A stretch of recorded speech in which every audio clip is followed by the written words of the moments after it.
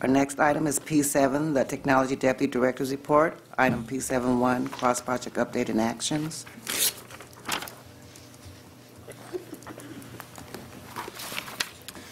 Afternoon, honorable members. I'm Chris Coyote, CROS Project Director, and I appreciate the opportunity to provide this month's brief update on the CROS project. The end of 2016 brought a number of significant accomplishments in preparing for implementation activities in 2017, including finalization of the detailed vendor schedule, completion of technical environment implementations, completion of Gentac system demonstrations for all BOE staff and interested members, and completion of proof of concept demonstrations to validate integration of the new Gentac system with the BOE legacy systems. As we enter 2017, our initial focus will be on the evaluation of vendor proposed revenue generation proposals and system design and configuration activities. For the revenue generation proposals, our vendor FAST will leverage the business intelligence capabilities of the Gentac system.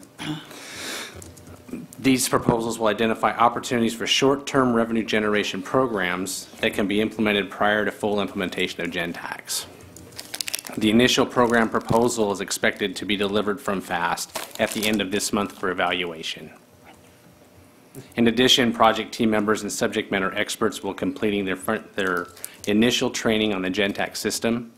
This will be a preparation for system design and configuration sessions starting in March 2017. For the sales and use tax rollout, associated fees, fee tax, and fee programs, which is scheduled to go live in April of 2018. Our budget status as of the end of November 2016, percent expended for the current month is at 81%. Year to date is at about 34%, and project to date is at about 78%. The project is currently trending about 10% below projections. However, we anticipate that to over the remaining part of the fiscal year to creep up about 3% per month. A lot of the below spending was due to delays in filling staff and getting contracts awarded and on board. Those are all starting to progress as we move into the second half of the fiscal year, so we'll be closer to the actual projections as we get to the end of the fiscal year. That concludes our report for this month. I'm prepared to answer any questions you may have.